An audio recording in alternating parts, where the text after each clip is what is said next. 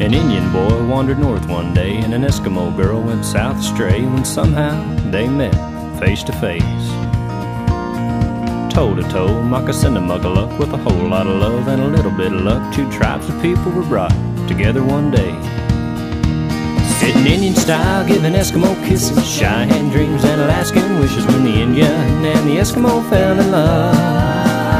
It was teepees meets igloos, baby kayaks and little canoes, when the Indian and the Eskimo fell in love.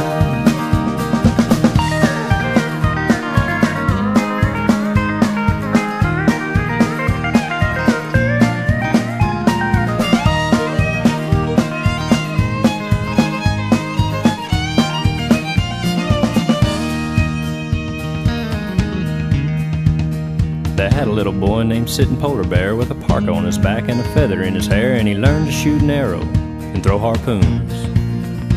He ate Indian corn and Eskimo pies, and his Indian dances brought snow from the sky, and his parents told how they met that afternoon.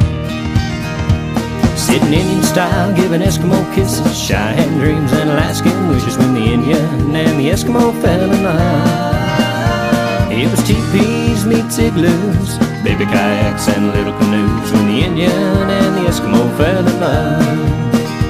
But it was teepees meets igloos, baby kayaks and little canoes, when the Indian and the Eskimo fell in love. When the Indian and the Eskimo fell in love.